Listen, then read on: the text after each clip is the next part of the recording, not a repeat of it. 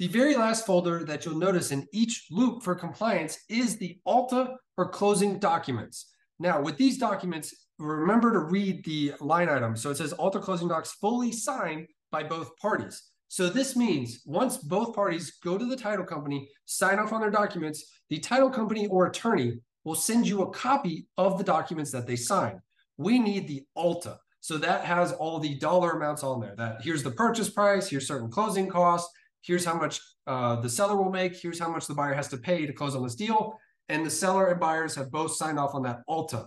That's what we need. Every now and then we'll see an agent that uploads a preliminary ALTA, which they received prior to closing, and then they add signature boxes via Dotloop.